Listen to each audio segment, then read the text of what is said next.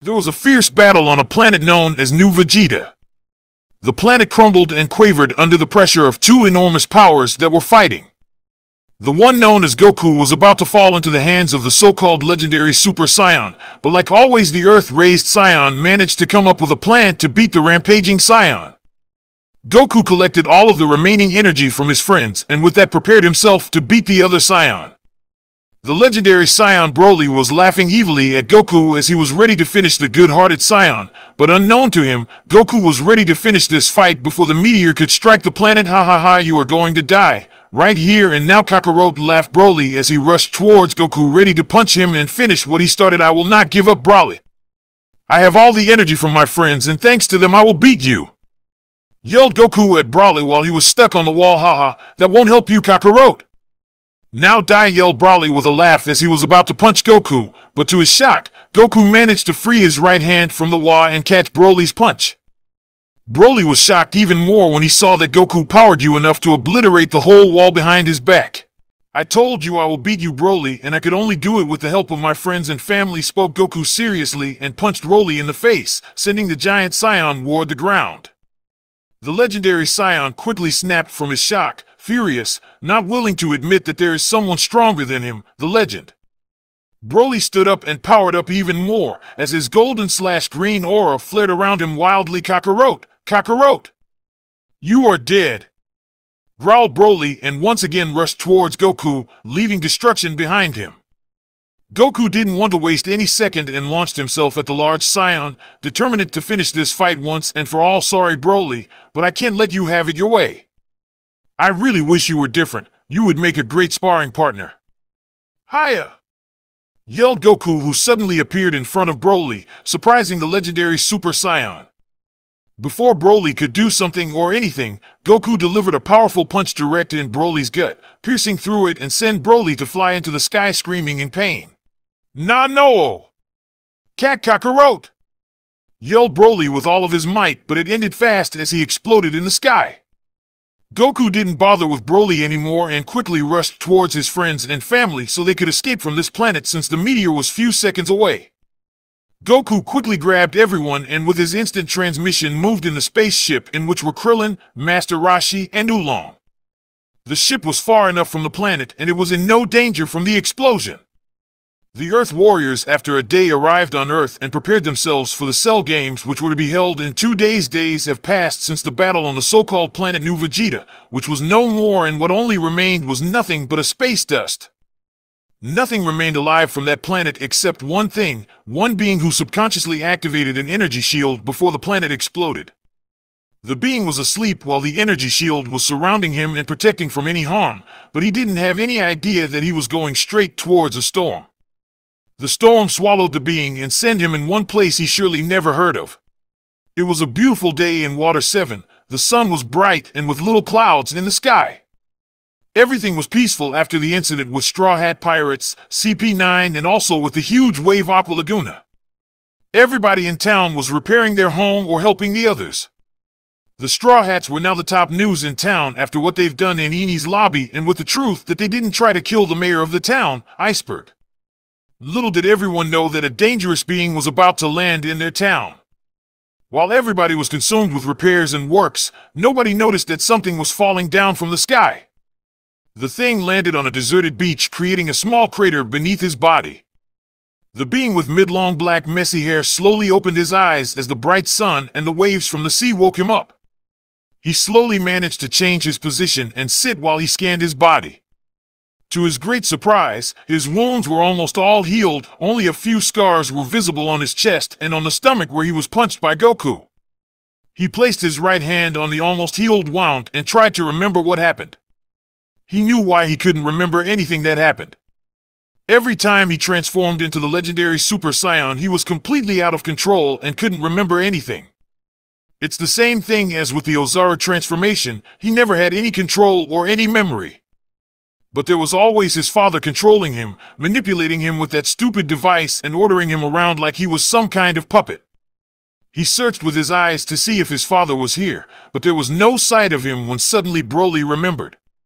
He could remember now, how his father tried to run away in his space pod and leave his only son at the mercy of the meteor, but he stopped his father and crushed him inside his pod and ended the coward's life.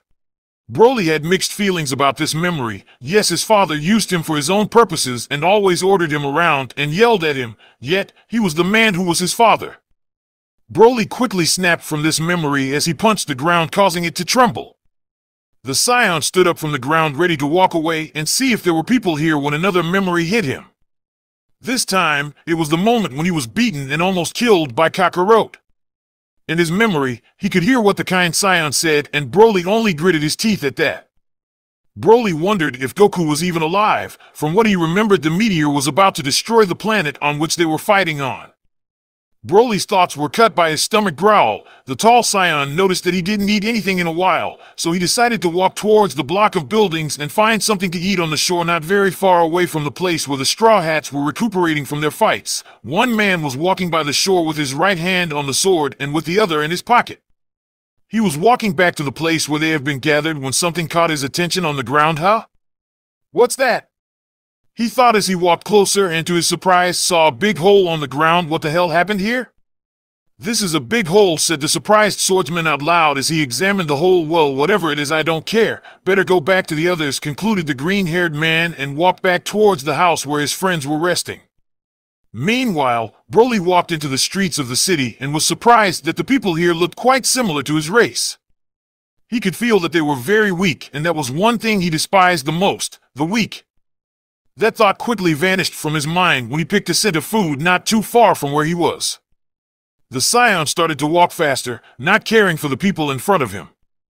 Some people were even tossed in the sea by the force of the Scion, but Broly didn't bother with that. His mind and stomach were after food, and he was sure to get his food. He could smell the food better now, which made him positive that he was on the right track. He walked few meters straight when he stopped near the corner to see if he was going in the right way. He smelled with his nose where to go next, and he could tell that the food was just behind the corner. He walked on the left, and what first caught his attention was a lot of people in front of a house, but the Scion snapped from it when he smelled that the food was just here, where he was standing. Broly could tell that this was some kind of a shop since the food was out and ready for sale. The Scion didn't even bother to look at the man who was staring at him while he tried to tell something. "Hello, sir. Do you want to buy something today?" asked the owner politely to the Scion, who didn't even hear the man because of how eager he was to eat all the food. "Sir, can you hear me? If you don't have money to pay for the food, then I must ask you to leave," stated the owner, this time louder enough for the Scion to hear him. But the Scion's expression only darkened at the man who yelled at him in the place where the pirates were resting. Everybody was shocked by some news they heard, but they quickly snapped when they heard and saw that somebody was cutting the Marines in the courtyard. "Huh, what's happening outside?" asked Garp as he looked outside the hole that he made with his strong punch. "Oh, look, it's Zoro," said Luffy with a big smile on his face and waved towards the swordsman who already defeated almost all the Marines. "Don't cut the Marines, idiot. They are not here to catch us," yelled Sanji angrily at Zoro, who immediately stopped when he heard the last part and put away his two swords. "All right then, and who do you call an idiot?" yelled Zoro furiously at Sanji as he walked in the house when he noticed an old man near him. "And who is this?" asked the swordsman as he pointed his left index finger towards the older man. "Well, that's Vice Admiral Garp, and he's also Luffy's grandfather," explained Robin, still surprised by the news she heard today about her captain origins. "Really?" asked Zoro, who was a little bit surprised to hear that Luffy's grandfather was a Marine and a Vice Admiral. "Yeah, I guess I forgot to tell all of you that." "Haha," laughed Luffy, who was quickly punched from behind by an annoyed Nami. "Ouch. Now that we heard what you said, Gramps, when will you leave? I just arrived here and you want your grandfather to leave? What kind of a grandson are you?" yelled Garp as he grabbed Luffy by his shirt collar. "You are the one who come here and started to beat me, old man," yelled Luffy back, only to see that his grandfather was about to punch him when all of them heard a loud scream from the outside. Few moments before somebody screamed.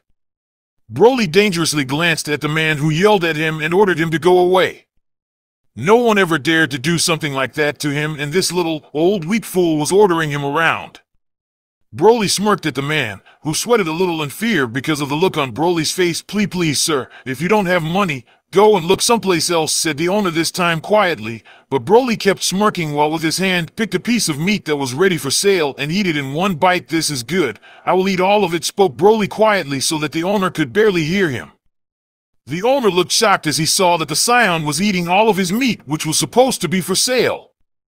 The owner snapped from his shock and ran away from the food, and Broly, who didn't even bother to look where the weak man went, the owner approached the Marines who were in the garden of a house where their vice admiral was. He told to the two Marines what was going on, and they decided to help the old man. They quickly approached the shop and saw that almost everything was eaten by the tall scion.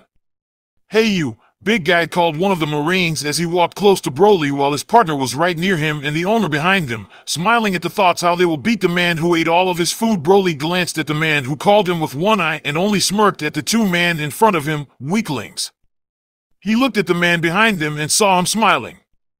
The scion figured that the man probably called this planet authority for what he has done, which caused Broly only to chuckle at this. As he put the last piece of meat in his mouth, he said something, "You freak. Now put your hands down and come with us. You are under arrest, you thief," ordered the other Marine as he aimed his rifle at Broly. The scion looked at the man who was aiming at him and was irritated by this. Stupid weakling threatening him while he was eating. Oh, he will pay. Imagine Broly as he slowly put his hands down and only smirked at the three-man. "Good, now come closer," but slowly ordered the Marine, on which Broly smirked even more, but he did what the man said. He slowly approached them and was in front of the two Marines. The Marine on the right side was about to put handcuffs on Broly when the scion grabbed the man's hand and started to squeeze it. The man yelled in pain, after which he fell down on his knees and tried to break free, but nothing. "Hey, leave him, you freak! Now or I will shoot you!" yelled the Marine on the left, who immediately aimed at Broly. The tall scion smirked at the man and squeezed the hand of the other Marine even more, making the man on the ground scream in pain. "You asked for this!" yelled the standing Marine and fired at Broly. The bullet hit Broly right on his chest, but it did nothing, it just bounced back completely smashed.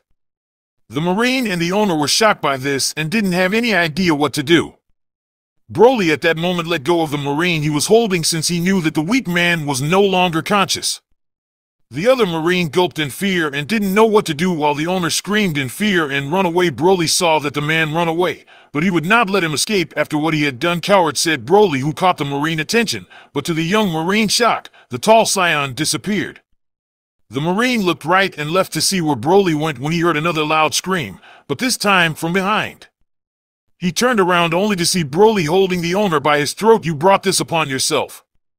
Now die," spoke Broly coldly as he was about to suffocate the owner when he heard a voice coming from his left. "Hold it, big guy. Why don't you leave this man alone and have a talk with me," said the Vice Admiral Garp as he cracked his fists. Silence. No one said a thing after the Vice Admiral showed up in front of the tall scion. Everyone gathered around the Vice Admiral, and the scion patiently waited for what is going to happen. Kobe and Helmeppo, the two who were picked by Garp, were just standing behind the old man and, like others, waited for the scion to release the shop owner. The scion was just standing there with the owner's neck in his hand. He looked at the old man that approached him and at the all man that surrounded him. He noticed that all of them were nothing but weaklings, unlike the old man in front of him. Broly glanced back at the old Marine and he could tell that the man was strong, but nothing compared to him. Broly thought for a moment what to do with the weakling in his hand when he decided to play along with the old Vice Admiral. It could be entertaining. Broly smirked as he let go of the man who fell down on the ground and immediately ran away from the scion. Garp looked at the man on the floor and noticed that the man was not heavily injured. The Vice Admiral immediately shifted his eyes back at the tall scion and analyzed the young man. He could tell that the young man in front of him was in a fight recently.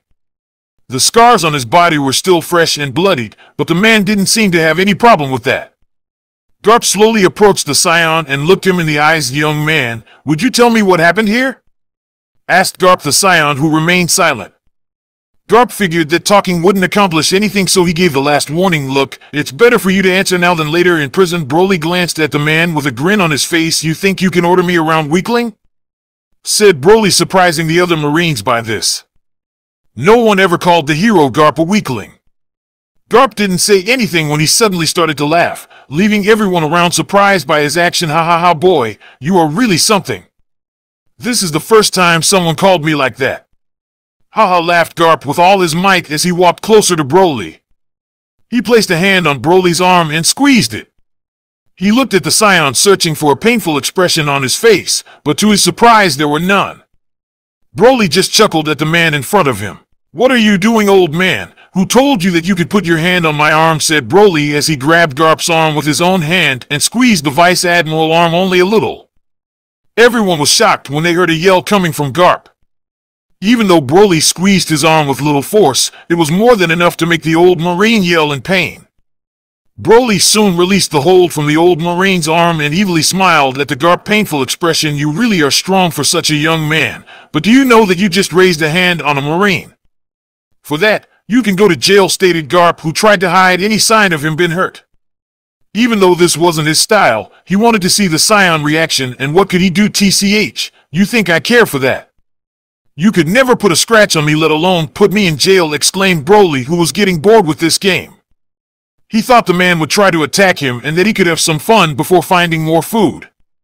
His thoughts were cut when he heard noises from the crowd. He looked away from the old Marine and noticed a group of people passing through the Marines. "Whoa, what's going on here?" asked Luffy curiously as he approached the Marines while the rest of the crew was just behind his back. "Yeah, what's all this commotion about?" added Sanji as he put a cigarette in his mouth and fired it up. Well, you see, the Vice Admiral tried to bring down that tall guy, but instead, that freak almost crashed Vice Admiral Garp arm," said Kobe, who was a little afraid of this. He looked at Luffy wondering if he was worried about his grandfather. "Wow, really? He almost crushed Grandpa's arm? He must be really strong," yelled Luffy, who was excited now and didn't bother that he was heard by everyone because he just needed to know who was this guy. "Shut up, moron. How is that a good thing? It's clear that guy is dangerous," yelled Nami at Luffy, who didn't even heard what she said and kept smiling. Yeah, Nami is right, Luffy. "This guy looks pretty dangerous," said Chopper, who was afraid of the tall Scion and moved behind Zoro's legs. "Would you let go of my legs, Chopper?" "But yeah, this guy looks really strong," stated Zoro while he tried to free himself from little Chopper's stronghold. Garp turned to his grandson and his crew while he was still holding his arm, which hurt. "What are you doing here, Luffy? You should be far from here." "You are, after all, a pirate," said Garp, only to see Luffy smiling, which angered the Vice Admiral a little. "I know, but our ship is not ready yet, and I heard this guy is stronger than you, so I come to see this," answered Luffy as he laughed at his grandfather, who was now boiling with anger. "You stupid kid, who said he was stronger than me? I admit he is strong, but not as strong as me. And leave this to me. You just watch, Luffy, and don't do anything stupid," warned Garp as he turned away from Luffy and glanced back at Broly, who didn't look pleased by all of this commotion. "I'm sorry for the interruptions. There will be no more. Now, if I remember correctly, you said that I couldn't be able to put a scratch on you, right?" asked Garp as he tightened his fist, which was behind his back. "Yes, I said that. All of you are too weak to." Broly didn't have a chance to finish what he wanted to say when out of nowhere he felt a punch on his right cheek. Garp stepped back from Broly after he punched him, but little did he know that what he did could cost him his life. "What you say now, young man? That should have hurt a little, right?" exclaimed Garp with a smile on his face, not knowing what he just did could be his last. Broly didn't move at all. He was lost in his thoughts. How dare he, a nobody, a weak fool, punch him in the face? Broly's mind was racing and only wanted to kill the man in front of him. Broly slowly turned his head towards Garp and dangerously looked at him. Garp was a little bit intimidated by the expression on the Scion face, while the other Marines sweated in fear. "You made a grave mistake, old man," spoke Broly with a very low and dangerous voice as he slowly started approaching Garp, who could see the Scion intentions on his face. "Boy, you better stop whatever you think of doing. I will have no choice but to arrest you," said Garp, but Broly didn't even heard what he said. The Scion walked close to Garp and glared straight in the old man's eyes. Before Garp could even think of something to say, he only felt a lot of pain coming from his stomach. He was forced to spit some of his blood because of the powerful punch. The Marine hero fell on his knees trying to catch some air. Everybody who was around the two yelled in shock and worry for the Vice Admiral. Kobe and Helmeppo were frozen by fear along with Nami and Chopper. Sanji and Zoro were surprised, but they quickly snapped from it as they looked at their captain to see if he wanted to do something. Luffy was just standing there, watching his grandfather on his knees. He knew that if this guy could do this to his grandfather, that meant only one thing. "Hey guys," spoke Luffy, who immediately caught the attention from the others. "What is it, Luffy?" asked Zoro, who was ready for action and stepped in if needed. "Do you want something to do about this? He's your grandfather after all, so I understand," said Sanji as he picked a cigarette from his mouth and glanced at Luffy. "This guy is strong. If he could do something like that to my grandfather, then he must be super strong. It's awesome, yelled the young pirate, only to shock all of the crew members. Well, almost all of them. Are you serious? He almost killed your grandfather there, and he could still do it, yelled Nami at her captain because of his stupid exclamations, and shook him out. Don't worry, he will be fine. He received more beatings than this, laughed Luffy, on which Nami just let go of her captain and mumbled something while Luffy walked away from them. Wait, where are you going? Yelled Sanji, who had a bad feeling about what's about to happen. Leave him be, you know him.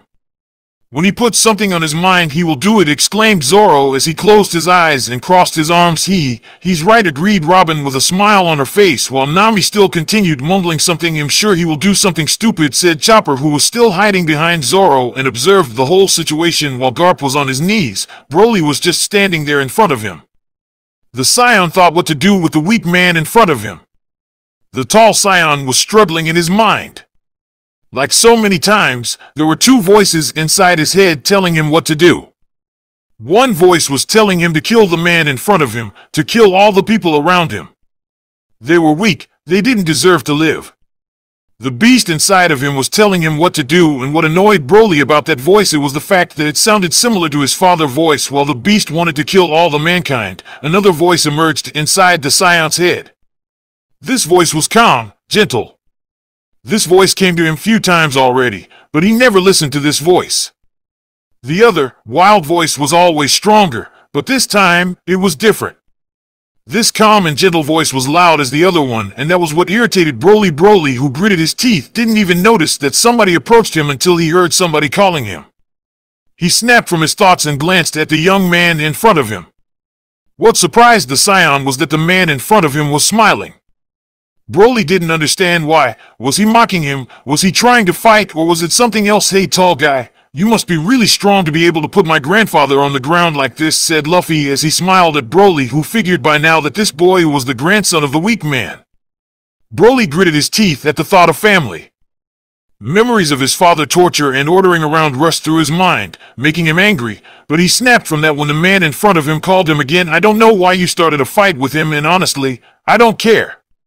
The Marines are always like that. That's why it's better to be a pirate, exclaimed Luffy as he looked at the Scion still with a big smile on his face. Pirate? Said Broly quietly, but more like asking what he meant by that. Luffy was the only one who heard him and started talking. Yeah, a pirate. You can do whatever you want, sail across the sea and have a lot of adventure and meet new friends. But above all, you can drink whatever you want and eat a lot whenever you want. It's fun, and that's the reason I decided to become a pirate, explained Luffy as he laughed while Broly only kept staring at him. Part of him wanted to laugh at the man in front of him for the nonsense that he was talking and kill him, but the other voice for some reason was telling him to listen to the young man in front of him to the very end. So I was thinking, since you're strong and that the Marines are after you, why don't you join my crew? We can be friends and have many adventures, exclaimed Luffy in full excitement while the Scion was standing there surprised by this. This was the first person in his entire life to offer him something like this. Be friends, have fun. These things were unknown to Broly. These things were always considered weaknesses by his father.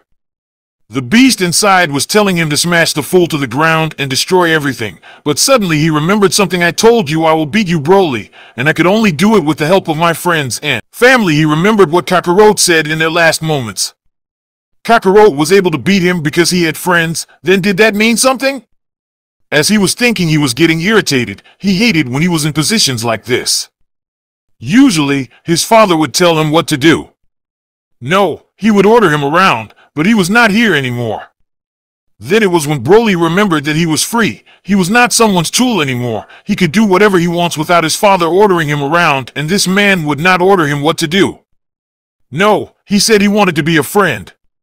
For the first time in his life, he could be able to decide something on his own, and he was about to do it. Listen, Broly started talking and caught Luffy's attention. If I agree on this, I want you to know that when I fight alone in my way, and don't you dare stop me, declared Broly quietly, on which Luffy nodded as he lowered his hat. And one more thing, I do whatever I want without people ordering me around. Got it?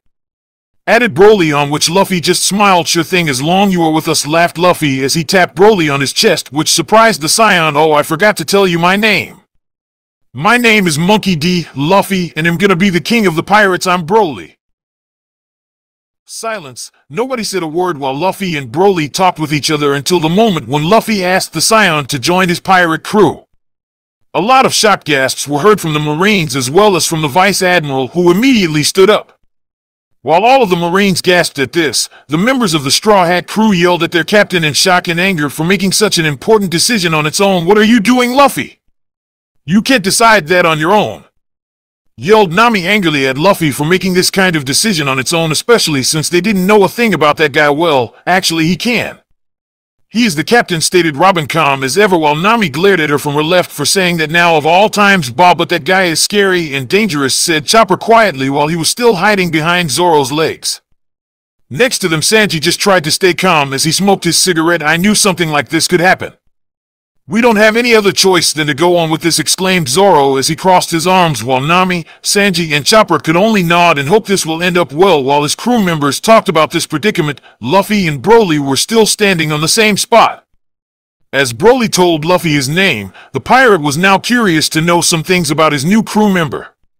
What really caught Luffy's attention were the scars on Broly's chest. "Hey, where did you get those scars?" "I'm sure you fought someone really strong," said Luffy, who was excited to hear the story as he scanned all the scars on Broly's upper body. "Taha, it was a nobody. Now, do you have something to eat?" "Because the meat I eat wasn't enough," asked Broly, who was slowly getting irritated because he really didn't want to think about his battle with Kakarot now. Plus, he was hungry and he wanted to eat. The young pirate in front of him nodded and smiled as he turned around. "Come with me. I have the best cook in the world in my crew. He makes the best food, trust me," laughed Luffy as he started to walk toward his crewmates. Broly nodded and started to follow Luffy, who happily walked in front. They didn't even bother with the shocked Marines who were around and in front of them. All of them immediately moved away, scared of the Scion and of the young pirate. The duo was close to their crewmates when they heard someone calling Luffy from behind. "Luffy, are you sure about this? Because if he joins your crew, I will." Before Vice Admiral Garp could finish his sentence, Luffy just laughed and glanced at his grandfather. "Hee, don't worry, Gramps, everything will be fine," said Luffy as he waved his right hand and resumed walking towards his friends with Broly, who was just behind him. "Stupid brat, he doesn't even know how dangerous this man could be." "Well, he is my grandson, ha ha ha," laughed Garp, but quickly stopped because of the strong pain that he felt. He stopped and calmed down to take a breath and gave new orders to his man. "Listen up, everyone. We are going back to our ship. Let's go, Kobe, Helmeppo," yelled Garp, on which everyone nodded and walked away towards their ship. As Luffy and Broly walked through the crowd, they came across Kobe and Helmeppo, who were about to pass by them. Luffy smiled at them while Broly had his usual cold expression. "Luffy, I hope we will meet again someday soon, and I promise you that I will be much stronger than what I'm now," exclaimed Kobe as he determinedly clenched his fists, on which Luffy nodded. "Sure, and I can't wait to see you again, Kobe. Train hard because you will need it," said Luffy with a small smirk, on which Kobe smiled and passed right beside Luffy with Helmeppo on his left side. Luffy and Broly approached their group when the pirate was suddenly punched in the head. "What do you think you are doing? You can't decide everything on your own, especially something this important," shouted Nami as she tried not to punch Luffy once again. "Aw, calm down, Nami, everything will be fine." "Oh, I almost forgot," spoke Luffy, who turned his gaze from Nami to Sanji. "Hey Sanji, could you make some food for Broly? He's very hungry," asked Luffy, who didn't bother with the fact that Nami was strangling him. "You are totally hopeless, Luffy." "Fine, I will make him something, but I need to go out and buy some groceries," replied Sanji as he put a new cigarette in his mouth and walked away from the group. "Okay, and buy a lot of food." "I'm hungry too," yelled Luffy to Sanji, who just waved with his hand as he walked on. "Now that that's settled, let's go in the house and wait for Sanji," exclaimed Luffy happily, and with Broly and the others walked inside the house while all of them waited for Sanji to come back. At the shore where the marine ship was located, Garp and his man just climbed aboard their ship when they noticed a person on a deck chair. The Marines quickly surrendered the man, not knowing who he was. The man woke up because of the footsteps and with one eye open greeted the Marines. "Hey, easy now, boys. I just come here because I thought you could take me with you back at HQ. You see my bicycle broke, so you know," said the man to the Marines, who by now noticed who the man was. They all put their rifles down and salute the man. My, what are you doing here, Akiji?" asked Garp as he approached the younger man, who remained lying on the deck chair. "I told you why I'm here, but there's another reason and you know it already, right?" answered the Admiral, but also asked a question on which Garp just remained silent. You were ordered to capture the Straw Hat Pirates, but I assumed since he's your family you couldn't do it, and I'm okay with that. But after what happened at Eni's lobby and with that man there, there's no way for you or me to ignore that. You must capture them or Sengoku will be furious at you and me, stated Akiji as he glanced at Garp, who nodded and with anger tightened his fists. Fine. I will do it, said Garp a bit louder and turned towards the Marines. Men, prepare the ship for battle. Now the Vice Admiral shouted at his man, who just nodded and followed their orders. Meanwhile, the Straw Hat Pirates were inside the house waiting for Sanji to finish cooking. On the table, Luffy was playing with his fork and knife while he was waiting for food. Nami, Chopper, and Robin were also at the table, each of them doing their own thing, while Zoro was leaning on the wall with his arms crossed. While all of them were doing something, Broly was just sitting there silent with his usual cold expression. Here and there he caught a glimpse of Chopper, who would look at him for a moment and quickly moved his eyes back to the book he was reading when he noticed that he was caught staring. Broly wondered who was the little, talking furball creature. He knew that the little furball was afraid of him, and the Scion just chuckled at that. Many beings in the galaxies were afraid of him, and he enjoyed that. The Scion snapped from his thoughts when Luffy broke the silence. "AAA Sanji, how long we need to wait? I'm so hungry," whined Luffy as he put his head on the table. Broly could agree with the young pirate. He was also hungry. He glanced at the cook to see what will he say. He would better be over with it soon, or else. Calm down for a second. "It will be ready in 5 minutes," yelled Sanji from the kitchen as he cooked the meal for Luffy and the new crew member. "Okay," mumbled Luffy, who couldn't do anything about that and just wait for a bit longer. He thought about what to do while he waited for the food when he looked at Broly and thought that he could maybe have a talk with him since the others were doing something else. "Hey Broly, where did you come from?" asked Luffy out of blue. This question caught the attention of everyone in the room. To be honest, everyone were curious about their new crew member and they wanted to know more of him. "Vegeta," answered Broly with a low voice as his cold expression remained on his face. Even though he was ordered to be killed by his planet ruler, he was proud of where he come from and by what he heard about his proud warrior race. "Vegeta? I never heard of that. Did you, Nami?" asked Luffy while he shifted his eyes towards Nami as she stopped drawing something in her notebook. "No, I never heard of that place. Maybe it's somewhere far from here." "Did you ever heard of that place, Robin?" asked Nami, the black-haired girl across the table, while she continued to think if there was a place called like that. "Unfortunately, I never heard of a place that goes by that name, but I would like to see it," stated Robin, who was curious about her new crew member hometown and smiled at the Scion, who just looked away with his eyes. "Yeah, me too. There must be some strong guys," exclaimed Luffy, all excited about this, while Sanji arrived with plates filled with food on his hands. "I must agree.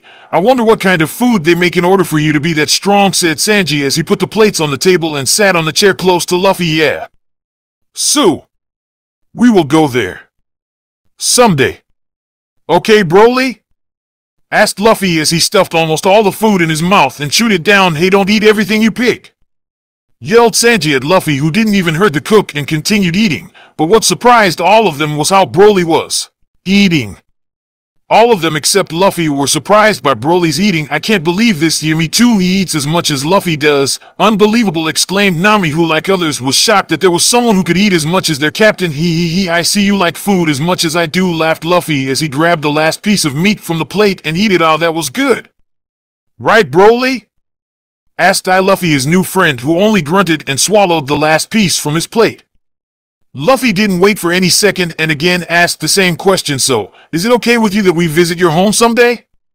I really want to fight with strong people like you," exclaimed Luffy, who was very excited that he almost fell from his chair. "No," responded Broly with his usual expression, while the others curiously glanced at the Scion, wondering why would he decline.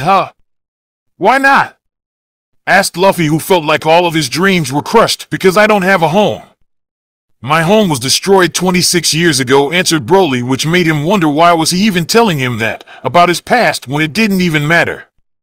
It began to annoy the Scion, while the others gasped in shock. "What?" yelled Luffy, who couldn't believe that his new friend home was destroyed. "Destroyed how?"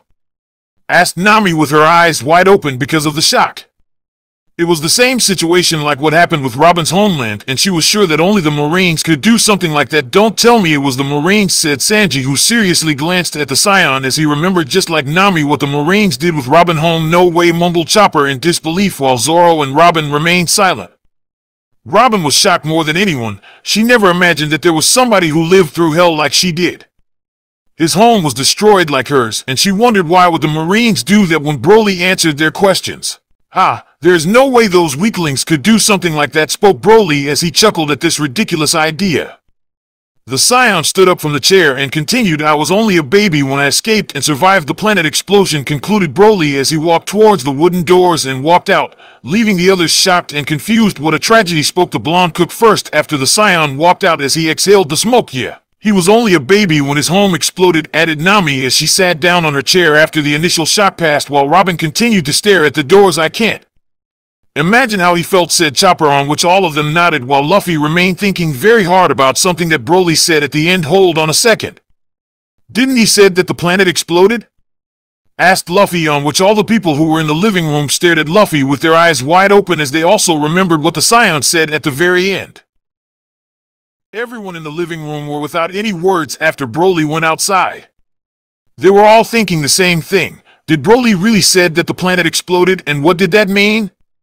The first one to say something was the cook as he put down the cigarette. "I think he mistook something," spoke Sanji calmly, even though he was still a bit shocked. But the blonde cook just couldn't believe that Broly was some guy from outer space. "It was unbelievable." "Yes, you were right, Sanji. We clearly mistook what he said, right?" asked Nami as she waved with her hand and tried to assure the others just like herself that they all heard it wrong. "Yeah, you are right, Nami. There is no way that Broly is from another planet, right?" asked Chopper, who did the same thing with his hand as Nami and smiled. "But you heard him, guys. He said that his planet exploded. How cool would it be to have a crew member from some other planet?" exclaimed Luffy, all happy about the fact to have a strong alien in his pirate crew and together sail across the sea. "You can't be serious, Luffy, and that's ridiculous. He probably hit his head or something. He looks just like any ordinary human, and there's no way that he's from another planet," explained Zoro, who didn't believe that Broly could be from outer space. "It was too ridiculous to even think about that." "Zoro is right, and besides, we should talk about something really important," Luffy agreed. Nami, and with a worried expression on her face, looked at Luffy. "What do you mean, Nami?" asked the Straw Hat Captain, who didn't quite understand what Nami meant to say. "I mean, what about Usopp? Shouldn't we find him before the ship is ready?" said Nami to Luffy, who immediately remembered about his and Usopp's fight. He was about to say something when Sanji joined the conversation. "I wouldn't worry too much about that," Nami spoke Sanji, who stood from the chair and collected the empty plates from the table. "Huh? I saw him while I was coming back from the shop. He was on the beach preparing his glorious comeback speech," explained Sanji as he walked towards the kitchen while Luffy, Nami, and Chopper happily smiled. "Really? Are you sure, Sanji?" asked the little doctor of the crew, on which Sanji just nodded. "That's awesome. Let's go and find him right now, Chopper," yelled Luffy, excited to reunite with Usopp again, on which Chopper nodded, and the two were about to run out when somebody stopped them. "Stop, Luffy. I don't agree with this," exclaimed Zoro as he moved away from the wall and approached Luffy to have a serious conversation with him. While they had a serious conversation inside the house, the legendary Scion was outside walking near the sea. He stopped and just stood there while the wind went through his black spiky hair. He looked up in the sky and thought for a moment if this was a good thing to do. The pirate boy did tell him that there are strong opponents and that it will be great, but Broly was suspicious. The pirate crew seemed too good and Broly was feeling uncomfortable with it. Well, he did spend all of his life only surrounded with a bad father, and he was a Scion. He quickly tossed away that thought as he started to walk away. He would think about that later. For now, he will see what this pirate crew and the planet can offer to him. As the Scion walked away, he didn't notice that somebody was not too far away watching him. The man with a long nose was scared of the Scion. Even though no one from his crew saw him here, he did saw what the Scion was capable of, and that scared him. What was Luffy thinking by asking this guy to join the crew?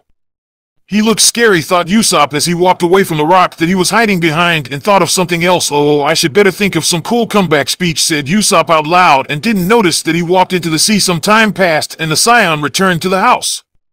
Like always, he remained silent while he was sitting on the chair while the others were doing their own things. Some of them wanted to ask the Scion what he really meant before he walked out, but they quickly snapped from that when they heard somebody calling them. They were just thinking to walk out from the house and see who was looking for them when the two square sisters slammed the wooden doors and entered inside. "Hey, why are the two of you in such a rush?" asked the little doctor who's sitting on the floor while he was slowly packing the medicine that he bought on this island. "I was about to ask the same thing," added Sanji, who was kneeling beside Chopper and helped the talking reindeer. "We have great news," said one of the square sisters as she tried to catch a breath. "Hear what she says. Big bro Frankie just finished the ship and you can sail when you want," added the other sister a bit louder as she also, like her sister, tried to breath. "Really? The ship is already finished," yelled Luffy, all happy and excited to see their new ship, which was supposed to carry them all over to the new world. The others were excited as much as Luffy was and couldn't wait to see their new ship, while Broly just remained there silent and with his usual cold expression. He didn't understand why would they be so much excited about some ship. Nonsense. "Aha, you can go and see it now if you want." "Yeah, it's ready to sail." "That's great. Let's go, everybody," exclaimed Luffy, on which the others happily nodded and were ready to go see the ship when they heard a lot of noises coming from outside. This time, they walked outside the house only to see the Frankie family members coming their way. "Straw Hat Pirates, we have an important news," yelled somebody from the group as they just stopped in front of the crew. What is it with you guys?" asked one of the sisters while the man tried to catch a breath so they could properly speak and warn the pirates this. "All of you have a bounty after what happened in Eni's lobby," yelled the leader of the crowd, on what most of the pirates were happy while some were terrified about that. The crew looked at their new wanted posters. Luffy and Zoro were pleased with their new bounties while Sanji, Chopper, and Nami were having a really bad time. Broly, who was standing behind them, didn't quite understood what was the meaning of this posters. "What are those posters about?" asked Broly as he observed the wanted poster of a guy with a long nose and noticed the number below his name. "You don't know about them, Broly?" asked Robin, as she was the only one who heard the question since she was the closest to the Scion. "No, well, you see, these wanted posters are only released when there are dangerous pirates.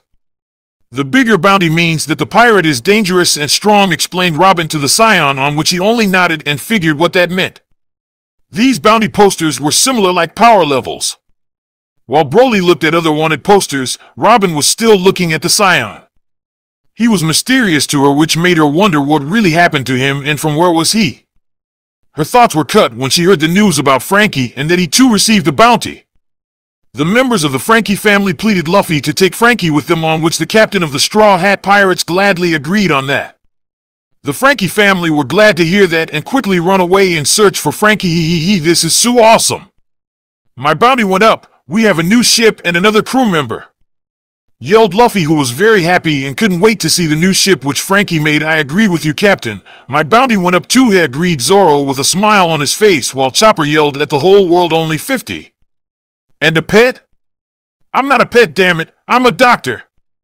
I fought too," yelled Chopper as he tightened the hold on the paper while tears formed on his eyes. "Well, you need to try harder next time," advised Luffy, while Chopper started to cry. As for Sanji, who was looking more like a zombie than a human, "How is this? This is not me."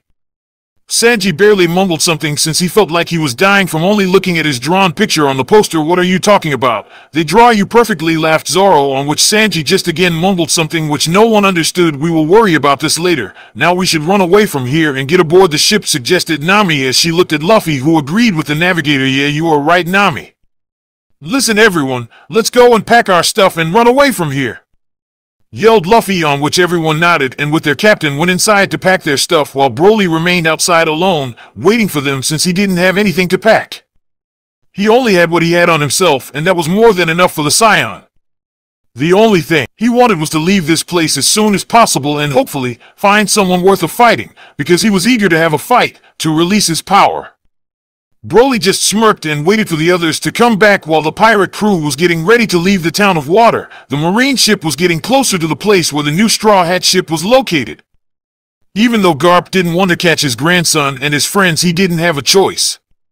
He cursed to himself at the thought of catching his own blood, but he really didn't have a say in the matter. His thoughts were cut when a young Marine approached him. "Vice Admiral Garp, sir, we are close to the location where the ship of the pirates is located," reported the Marine, on which Garp just nodded. "Good. Now go and prepare everyone for battle," ordered Garp as he stood on the front side of the ship with his hands crossed. As the Marines were slowly getting close to their target, the pirates were close to their new ship. They all run fast so they could see their new ship and sail on a new adventure. Broly at first thought of just flying to the ship, but he decided not to. He was sure that none of them knew how to fly, and he himself didn't know where exactly the ship was located. After a few minutes, they were already at the shore when they saw a huge ship waiting for them, ready to sail. Wow, it's amazing. You can say that again. Did Frankie really did all of that? Well, he did have some help, spoke Iceberg as he walked close to the group, surprising them with his presence. The ship is beautiful. I can't wait to ride on it, said Nami as she looked at the ship and the sails. Let's go and see how it looks, yelled Luffy, and with the others quickly went to aboard the ship while Broly slowly walked towards the ship. To be honest, he was surprised by the look of the ship. He was suspicious about the planet technology and how much advanced it was, and this just confirmed his suspicions. He never saw or ride a ship which looked like this and was a little bit curious. He slowly boarded the ship and scanned it whole. It looked nice and it had a lot of free space which will do good to his training. He sat on the grassy ground while he leaned his back on the fence and waited for the captain to give the orders to sail. After looking at what the ship has to offer, Luffy climbed the fence and looked down at Iceberg. Hey Ice Pops, this is an awesome ship, but where's Frankie? This is his ship after all, and I want him in my crew, yelled Luffy, who didn't get it why Frankie wouldn't be here and set sail with them on the ship that he made. I know what you mean, so you must listen to what I'm about to say, said the mayor of the town, which made Luffy confused.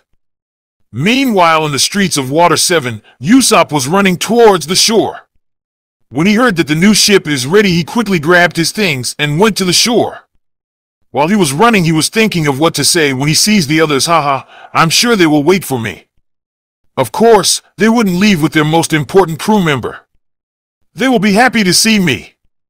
Haha, laughed Usopp as he ran through the street, but little did he know that his crew members had big problems. Everything seemed fine and great. Frankie was dragged to the shore, and with a little persuasion, he accepted the invitation to the crew. But their happy time was ruined by the Marines. All of a sudden, the Marines showed up and started to fire cannonballs at the Straw Hat Pirates. Frankie, Zoro, and Sanji quickly boarded the ship and were ready to leave. We need to get away from here fast, otherwise our new ship will sink to the bottom of the sea, exclaimed Nami, on which everybody nodded and prepared to sail. You are right, Nami, but what about Usopp? Asked Chopper, who was worried about Usopp and he didn't want to leave this place without him. Listen, we don't have any other choice. We need to move, otherwise it's over, said Frankie, on which the others couldn't but agree, and with sad expression on their faces each of them resumed their battle positions. Where's that moron? Is he really not coming back, thought Sanji as he ran on the rear side of the ship, while behind him was Zoro, Luffy, and Robin. When they arrived at the back of the ship, it was clear to see who was firing the cannonballs. Hey, is it me or is that Luffy's grandfather throwing cannonballs at us? Asked Sanji as he focused on the man who was throwing cannonballs at them. That old man.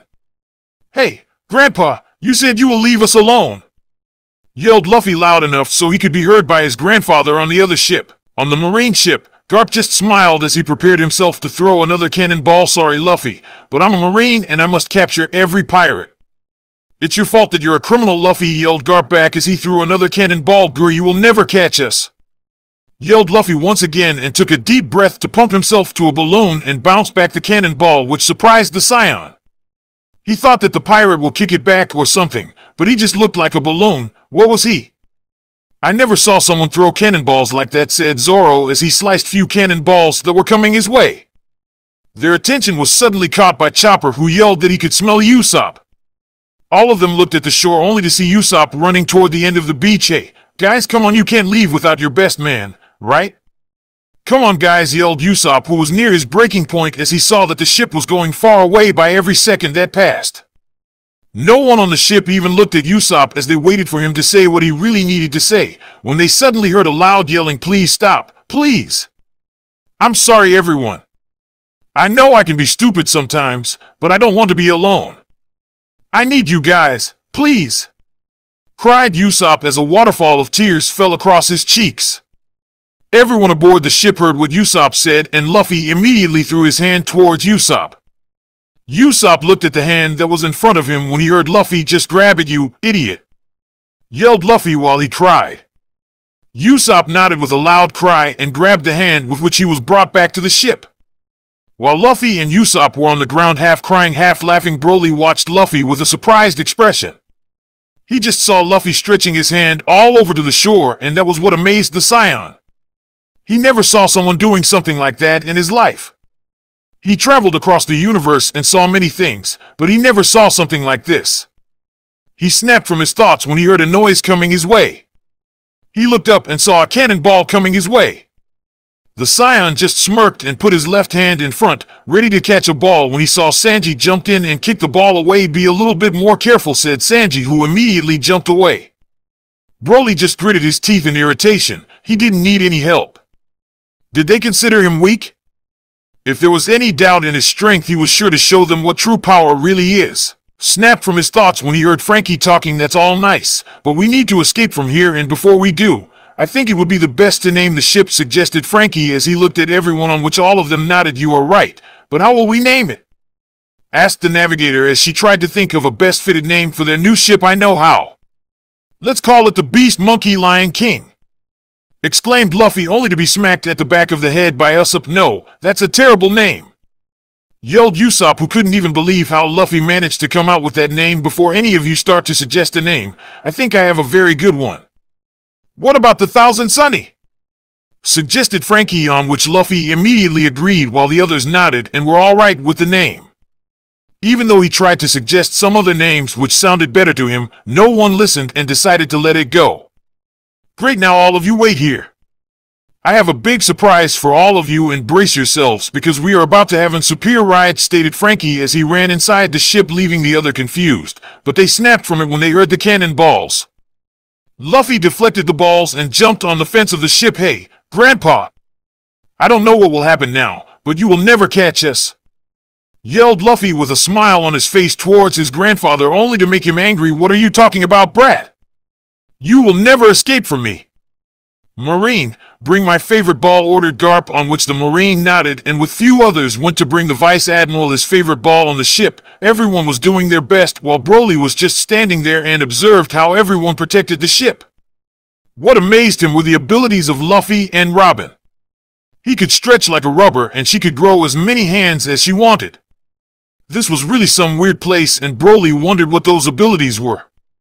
He snapped from his thoughts when he saw something big on a Marine ship, but he wasn't the only one to notice that. "GA guys, are you seeing what I'm seeing? Is that really a huge cannonball?" yelled Usopp, who was scared and shocked to see such a big cannonball. "Amazing, look at the size of that ball," exclaimed Nami with her eyes wide open. That's my grandpa," laughed Luffy as he observed his grandfather holding the huge cannonball with one hand. "This is not the time to laugh, Luffy," yelled Zoro angrily at his captain for having such fun time in the middle of this situation. "He is right. If we don't move away quickly, we will die," said Robin, and agreed with Zoro while she stood behind them calm as ever. "Frankie, whatever you think of doing, now is the best time to do it," yelled Sanji in hope that Frankie could hear him from the inside the ship. Yeah, hold on to something, guys. Here it goes," exclaimed Frankie with a smile on his face as the machinery in front of him started to shake. Outside, on the rear side of the ship, everyone was shocked and afraid as Garp threw his huge cannonball towards their ship. The ball was coming in fast. Broly glanced at the ball above his head and only smirked. He placed his right hand above his head and was ready to obliterate the ball when suddenly the ship started to shake. To his and everyone else's surprise, they were sent flying into the air. All of the crew members laughed and were amazed by this stunt, while Broly quickly returned his cold expression and remained silent. Everyone on the Marine ship was shocked and speechless by what the pirates did, but Garp only laughed with all his might. "Haha, I knew that the kid was up to something. He is my grandson after all, haha. Man, we are going back to HQ," ordered Garp as he turned to his man and for the last time looked back at the place where his grandson and the crew flew. "Be careful, Luffy, now the real thing begins."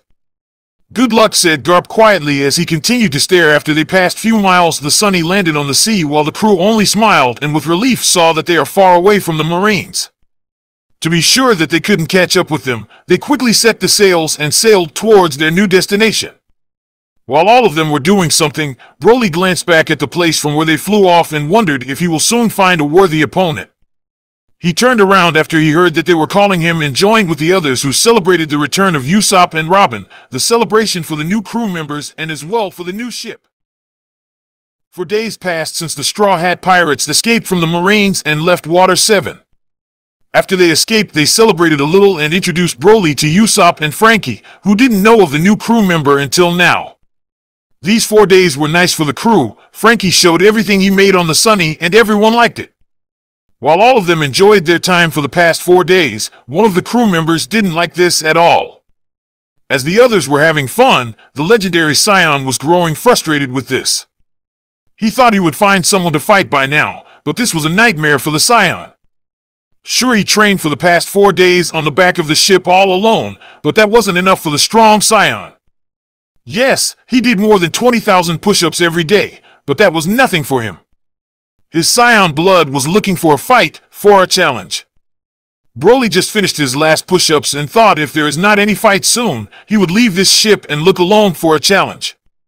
The Scion snapped from his thoughts when he heard Zoro's voice through the speaker.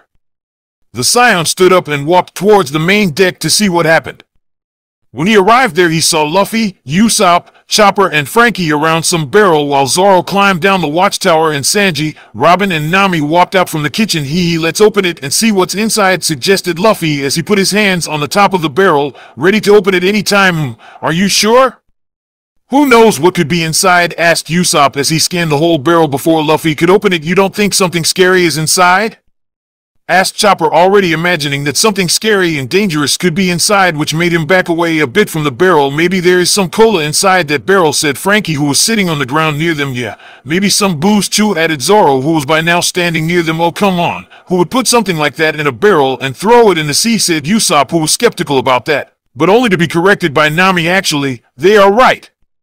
Many people put some food or drinks in barrels and throw them into the sea as an offering to a god, explained Nami to the others who didn't know about that. Really? So there could be some food in here, yelled Luffy, excited and ready to open it when Usopp stopped him. Hey, wouldn't God be mad at us for stealing his food? Unlike you don't want to see the god's power unleashed against us, exclaimed Usopp, who was already getting afraid and tried to reason Luffy to give up on the barrel. Oh, come on, do you really believe in God? Didn't Luffy beat one already? So let's open it, said Zoro, who wanted to see what's inside and approached the barrel. Yeah, but Usopp tried to say something against that, but he was cut off by Nami. You're gonna be okay, as long as we put something back into it, said Nami, on which Luffy nodded and started to open it. All right, I'm gonna open it, exclaimed the captain, and almost opened it when suddenly something blasted into the sky from the barrel, scaring the crew. They looked up and saw a red light that came out from the barrel. The light quickly faded, but the others were shaken a little by this. While they were talking and arguing, Broly looked far away at the sea. He had a feeling something will happen. He snapped from it when he heard the navigator ordering to change the course because the storm was coming. The others listened to their navigator and did what she said, while Broly just stood there on the main deck watching the sky as it changed. After some time passed, the crew entered into a fog. The fog was thick and it was hard to see anything. While the others were gathered together, the Scion was alone, leaning on the fence of the ship, still with a feeling like something will happen. He heard a scream coming from Usopp and Chopper. It would seem like Sanji and Frankie told them something scary, which scared them, like always. Everyone remained silent for a moment when Usopp noticed a ship coming, a scary ship. The ship was all torn up, it had holes and the sails were all torn up, but that wasn't all. What scared them was a song coming from the ship. Does anyone hear what I'm hearing? Asked Usopp, who went all white from fear. Yes, I can hear it too. What is it? Said Frankie as he looked at the sailing ship. As the ship was coming closer, the crew could hear the song better. They looked up at the fence of the torn ship when they noticed someone there. The one who was standing. There was surely the one who sang. The shadow moved away from the person and it was visible to see him. Everyone was shocked and with eyes wide open when they saw a skeleton with an afro singing and drinking a tea. The ship stopped near them and the singing stopped. All of them turned to each other to confirm what they saw. As the other argued with Luffy, who wanted to go there and see the skeleton, Broly could hardly believe what he saw. He saw many things in his days, but a singing skeleton? This world was the weirdest by far. In this 4 days, he learned about the devil fruits and their abilities, but this was ridiculous. He glanced at his crew, who picked some sticks from Zoro's hand. It turned out that those who pulled the smallest stick must go with Luffy to stop him from doing something stupid. While Luffy, Sanji, and Nami went to explore the ghost ship and see the singing skeleton, the others remained on the ship. As the others remained on the ship, Luffy, Sanji, and Nami climbed on the rope that was hanging from the ship. As they climbed, Luffy only smiled and couldn't wait to see what is up there, while Nami cried in fear. "Don't worry, Nami sweet, I'm here to protect you. I will kick everyone that come near you," exclaimed Sanji as he looked down and smiled at Nami. "Yeah, and how do you intend to kick a ghost?" asked Nami, who was afraid. She stopped for a moment and looked up when she saw a skeleton who was looking down at them. She couldn't hold it anymore and let a scream so loud that everyone could hear her. After she calmed Ned down, they climbed up, and they were surprised by what they saw in front of them. In front of them really was a skeleton wearing a suit and a stick hanging from his right wrist. What surprised them the most was the big afro on his head. The skeleton remained silent as he took another sip of his tea until he put his teacup on the nearby fence. "Yo ho ho, hello everyone, welcome to my ship," greeted the skeleton his three visitors, whose eyes were wide open. "Wow, look at him, guys. He really is a talking skeleton, and he has an afro." "So cool," exclaimed Luffy, who was amazed by the skeleton in front of his eyes. "Well, this really is bizarre," added Sanji, while Nami was beside him just as surprised as he was. "Hey, skeleton guy, can you poop?" asked Luffy the skeleton when he received a kick from Sanji. "You idiot, what kind of a question is that?" yelled Sanji as he kicked Luffy in the head, but the captain didn't feel a thing. "Oh yes, I can," answered the skeleton, on which Luffy laughed while Sanji was fuming with anger. "Hey, don't answer that kind of questions," yelled Sanji at the skeleton, but the skeleton wasn't paying attention at the cook at all. He was looking at Nami, who noticed that and was a little uncomfortable with that. "My, what a beautiful looking woman you are," said the talking skeleton as he approached her, which scared her a little. "Well, thanks, but could you?" Nami couldn't finish the sentence when the skeleton asked her something. "Could you perhaps show me your panties?" asked the skeleton, only to receive a kick to the head from Nami. "Like hell you could," yelled Nami at the skeleton, who hit the ground with his head. "Yo ho ho, a dangerous one. I like you," exclaimed the skeleton while he laughed along with Luffy, who liked the skeleton already. He, this guy is awesome." "Hey, the skeleton, would you join my crew?" asked Luffy, only to frighten Sanji and Nami, but they were too late to stop it. "No, Luffy, you can't do that." "Yes, I will join your crew," answered the skeleton, who was already on his feet. While Luffy happily laughed, Nami and Sanji were without words. The three members of the crew returned to the ship with the skeleton. When they returned, they met with the shocked crew. Usopp, Chopper, and Frankie had their eyes wide open, while Zoro angrily yelled at Nami and Sanji as Robin just smiled. While they argued about the skeleton, the Scion was standing just behind the talking skeleton and wondered how was he alive. While he was thinking how was the skeleton alive, he heard Luffy inviting the skeleton for a dinner. While the others were against it, the skeleton accepted the offer. "Great, now come with me, skeleton guy. Sanji makes the best food," assured Luffy with a smile on his face while he walked towards the kitchen. "Yo ho ho, that's great, but my name is Brook, not skeleton," explained Brook, on which Luffy nodded, and with the skeleton walked in the kitchen while the others went in just behind them. Everyone sat at the table while Sanji prepared the food. While Luffy and Brook talked, the others just watched them. It would seem that Luffy and the skeleton were alike in many ways, so it seems he really is a living talking skeleton, spoke Zoro as he looked at the two who were at the head of the table. "Well, I suppose so," added Robin, who was on the other side of the table from where Zoro was. As Luffy and Brook finished with their little conversation, Brook noticed that the ship was really looking nice. "Oh, I must say that this ship is very nice," exclaimed Brook as he looked around the room. "Yeah, of course it does, pal. I made it," said Frankie with a proud smile, while behind him Sanji was almost finished with the food. "Frankie, don't get friendly with the skeleton," warned Sanji, who put the finished food on the plates and was ready to serve it to everyone. Brook, you are so funny." "Sanji, where's the food?" yelled Luffy as he hit the table with his fork and knife. He was joined by the skeleton, who moved his hands and screamed for the food along with Luffy. "Here it is, you two idiots. Now shut up and eat," yelled Sanji angrily at them, and put the plates full of delicious food on the table so that everyone could eat. Luffy and Brook immediately started to eat the food, but they weren't alone. The Scion, who was sitting near Luffy, also attacked the food.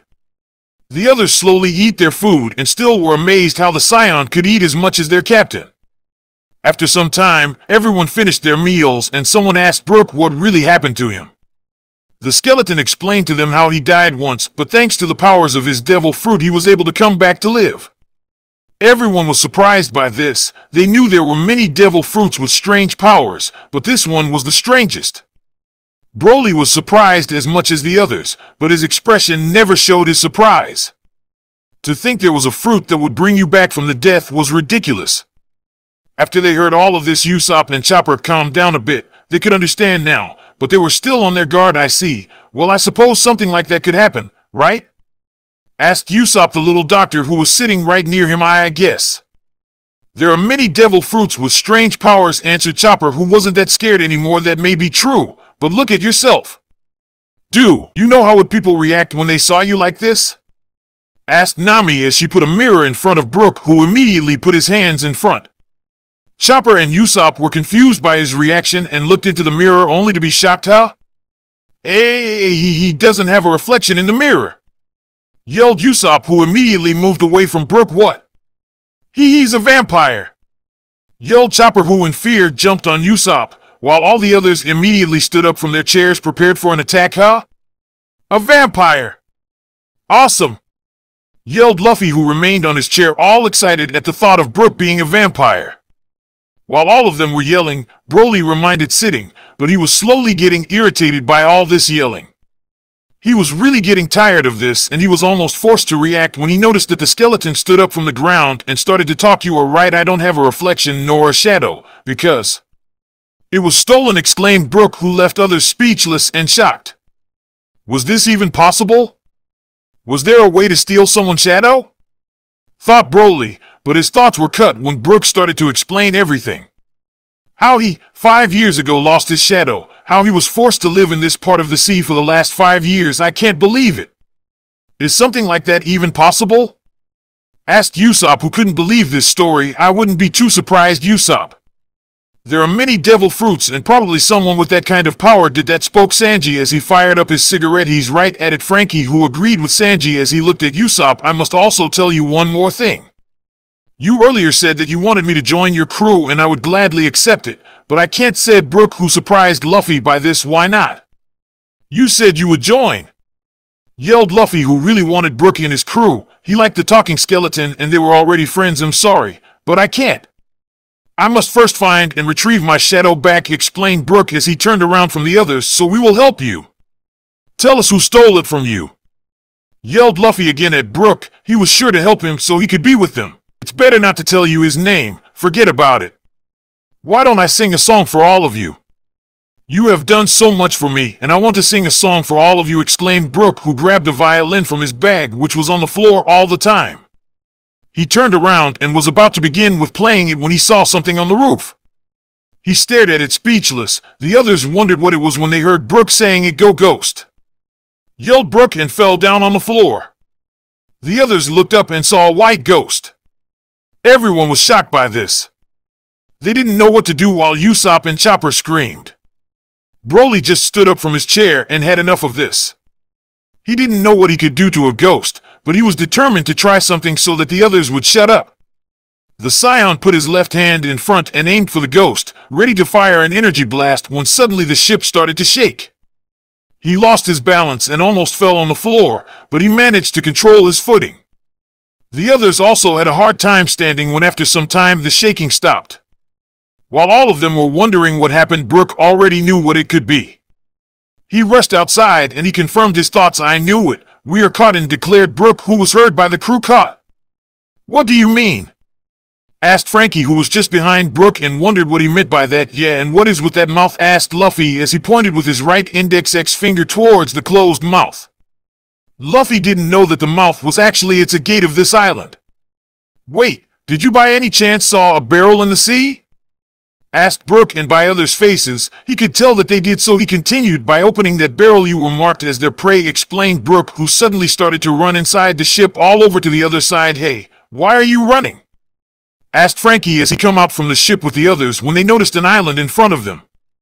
The island was scary looking and was covered by fog. This is Thriller Bark, a very dangerous island, stated Brook, while the others just kept staring at the island in front of them. So this is Thriller Bark, said Luffy quietly, on which Brook just nodded and prepared himself to leave. Yes, and you must escape from here. You must open that mouth gate from behind and escape, explained Brook as he put on his hat and jumped from where he was standing, surprising the others. Wow, that's some jump, exclaimed Frankie, who was amazed by the high jump. Hey Brook, what are you doing? Shouted Luffy while he was holding on the fence of the ship. I must thank you for everything you did for me, and please escape from here, yelled Brook back so he could be heard, and jumped in the water. The others were shocked since they thought he will drown because of his devil fruit, but they were wrong. They were amazed when they saw Brook running on the surface. While "Look at him go," said Sanji, who was surprised by the skeleton as he ran over the water. "I guess he is light enough to run on the surface," added Frankie, who smiled while he watched the skeleton go. "So Luffy, we should do what the skeleton said, right?" asked Nami, who hoped that Luffy would agree with her and leave this scary place here. "Luffy, Nami is right. We should definitely do what Brook told us," said Usopp, who was completely on Nami's side. They hoped that their captain would agree, but they were mistaken. "Huh? No way, we are going there. I'm sure we will have fun," exclaimed Luffy, who was very excited and couldn't wait to see what is on this island. The one who immediately agreed with Luffy was Broly. When he was asked by the others, he completely agreed with Luffy. He could always blast the stupid gate and they could be free, but he chose not to. Something was telling him that he could have some fun time on this island, and he was going to have it either way.